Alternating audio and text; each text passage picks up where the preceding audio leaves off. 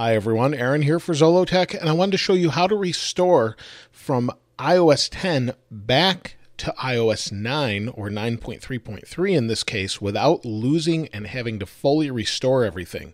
Do this at your own risk. You will most likely lose your text messages and photos even if you have them backed up in iCloud. Be sure to back up everything using iCloud or iTunes before attempting these steps. You can restore from a backup later if you want to. So normally what you would have to do is connect to iTunes, fully wipe your device, and then restore from a backup. I'm going to show you how you can just do it on the device. So if we go into settings, let me show you that this is iOS 10. There you can see it's iOS 10. It's build 14A5309D, and that is beta 3 iOS. As you can see, it's got all the new features, everything with iOS 10. So let me show you how we're going to restore that. The first thing you'll need to do is download an IPSW file.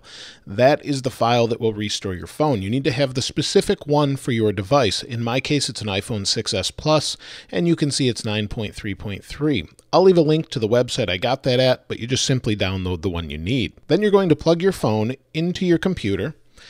Once you've got iTunes open and your iPhone is connected, what you'll need to do is click on the phone. So click on the phone and you'll see all of your device information here. Now what we're going to do is check for an update, but since we're on iOS 10, it's not going to find the older version. So that's why we had to download the IPSW file. So now what we need to do is click on check for update, but in order to get what we need to actually hold down the Alt or the Option key, depending if you're on a Mac or Windows.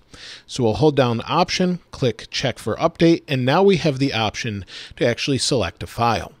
I'll select my IPSW file. You'll see this one is 2.44 gigabytes. We'll hit Open.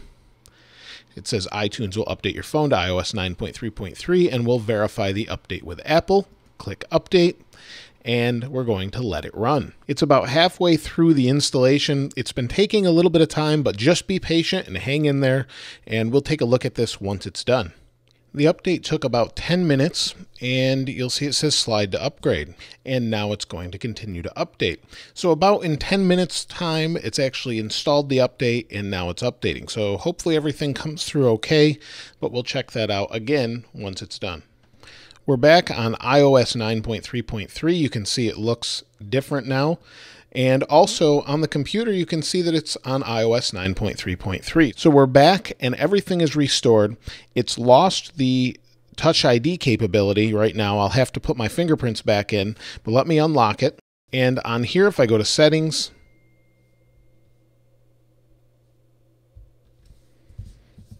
and under About, you'll see it's 9.3.3. My phone is actually pretty hot on the back too. It must not have liked that too much. But you'll see it looks like 9.3.3 now. Took about 15 minutes total. And on the computer, we're also at iOS 9.3.3.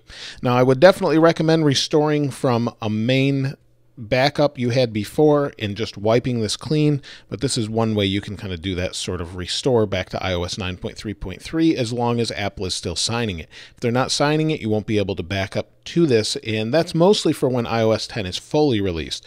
During the beta, you can actually go back and forth all you want, but right now, I wanted a little bit more stability.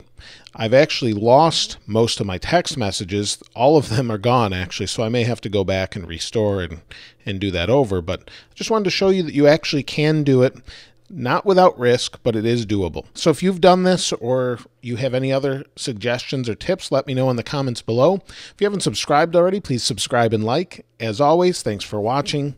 This is Aaron. I'll see you next time.